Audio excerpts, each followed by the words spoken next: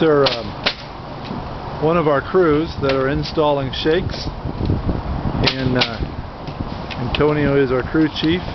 He examines each shake and applies the stainless steel fastener. We're using a half finger width between the shakes.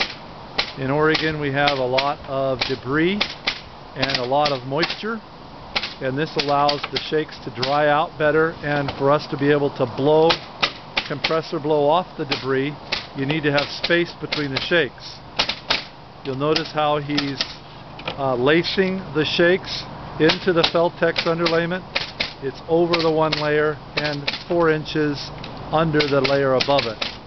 This gives a weaving effect that allows the roof to wick the moisture off and keep itself healthy.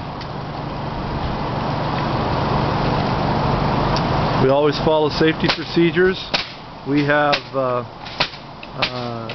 all of our men are tethered to permanent anchors on the hip of the roof above, and then when we're done we use that exact same anchor to put a permanent anchor on all of our roofs, because we believe that a maintained roof will look better,